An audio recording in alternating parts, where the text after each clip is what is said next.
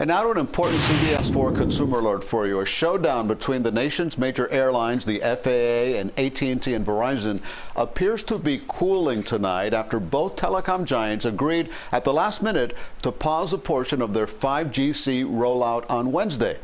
CBS 4's Skyler Henry has details.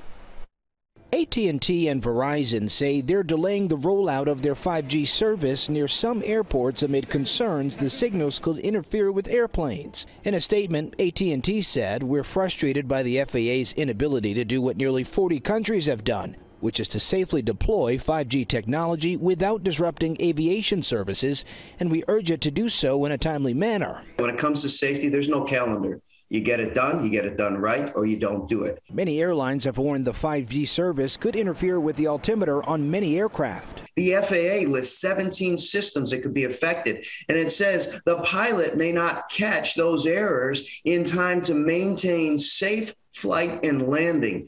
The CEOs of the major airlines all signed a letter warning that the new 5G services near airports could force them to ground half of the flights, resulting in major travel delays. You know, we've got every stakeholder that keeps the airplanes safe, the airlines, the manufacturers, the pilot unions, even on the mechanic side, the engineers, saying, hey, slow down. The White House says it's working with AT&T, Verizon, and the airlines to solve the issues. We're committed to reaching a solution around 5G deployment that maintains the highest level of safety while minimizing disruptions to passenger travel, cargo operations, and our economic recovery. Phone companies have spent tens of billions of dollars on 5G, which brings much faster internet services and greater connectivity.